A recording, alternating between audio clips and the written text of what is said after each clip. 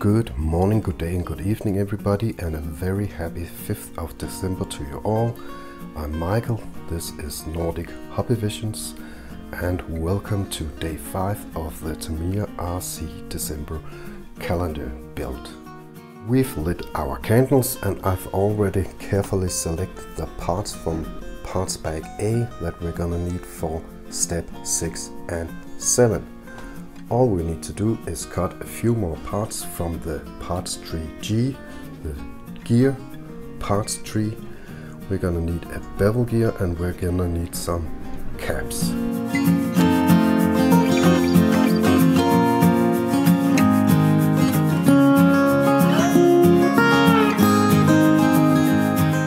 Step number 6 is assembling the rest of the parts that go into the rear gearbox.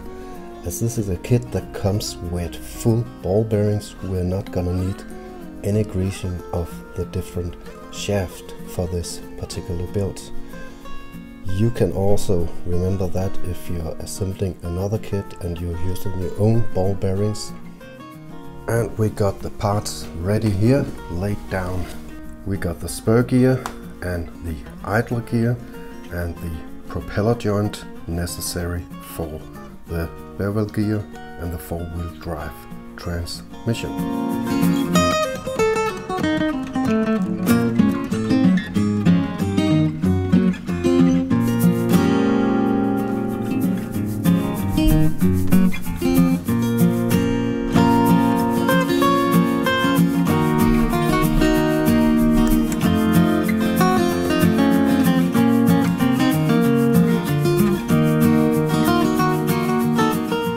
Step number 7 is greasing down the different gears and installing them in the rear gearbox and closing them down. We're gonna need the B6 from the B parts tree.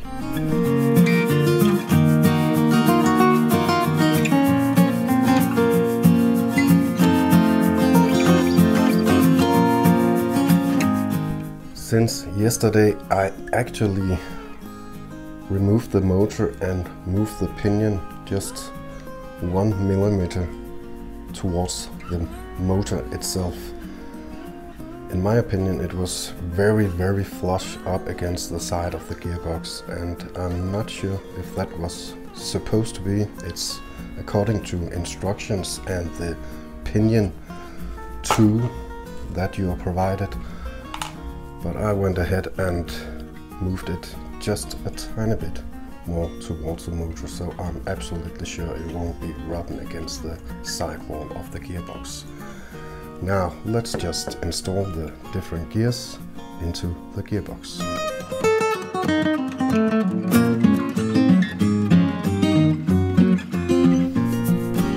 Always manually check the gears if they are seated correctly and are turning correctly.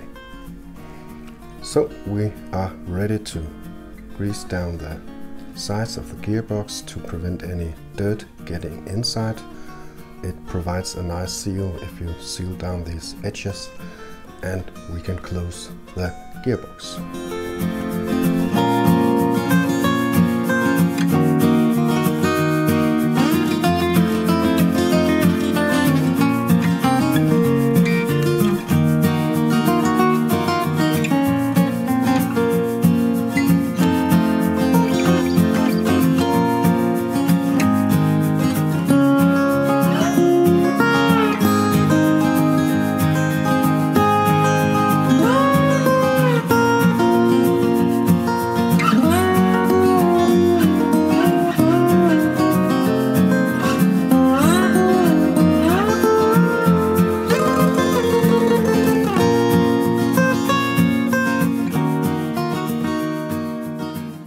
That completes steps 6 and 7, and we got the full rear gearbox assembled. On an important side note, yesterday I dismissed this anaerobic gel, the thread lock provided with this kit, as a very hard thread lock, and since then I have had a comment from Thibaut Akaoma, who actually recommends this. So apparently even though it's red like the red Loctite, it's not as hard, and I suppose you can remove the screws again without heating it up. Today's greetings, Tamiya greetings, goes of course to Omar aka T-Bow. You can find his channel here in the corner. I highly recommend his videos. Lots of great Tamiyas and lots of great RC history and a lot of other brands like Armour and Traxxas and so on.